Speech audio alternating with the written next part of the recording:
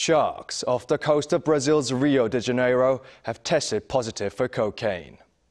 Marine biologists at the Oswaldo Cruz Foundation tested 13 specimens of the Brazilian sharpnose sharks to find that they had high levels of cocaine in their muscle and liver tissue.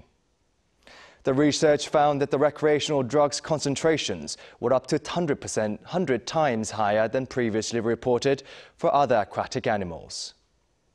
While a study published in the Science of the Total Environment journal said that the sea predators were consuming the cocaine released from inadequate urban sewage treatment and clandestine refining operations, some suggest the sharks may have mistakenly consumed bricks of cocaine that traffickers had lost at sea. The researchers collected samples over a period of 2 years starting in 2021 to monitor the marine environment.